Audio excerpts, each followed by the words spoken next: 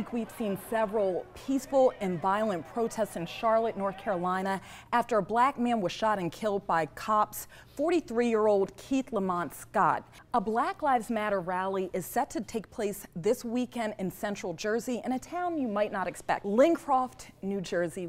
I'm from Long Hill, New Jersey, which is very, very white. It's very upper middle class. There's not a lot of diversity at all. But through church and through this organization, I've really come to open my eyes a little bit to the realness of the problem, especially in this area where it's not often discussed outside of closed doors. Now, Thursday night, I headed to Christ Church in Summit, where I caught up with teens who are part of a faith-based group. Well, educationally, I know there's a lot of issues concerning who's getting into what level classes and just how they're separating students of color from regular students, maybe subconsciously, maybe consciously, but it's just definitely an issue that needs to be addressed in some way. I think we're creating a new wave of thinking.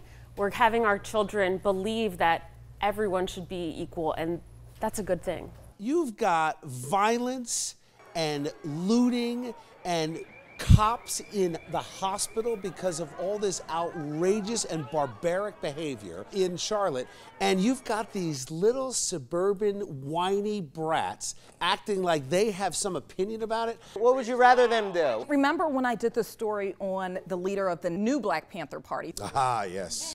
We need more white people to contribute to the revolution.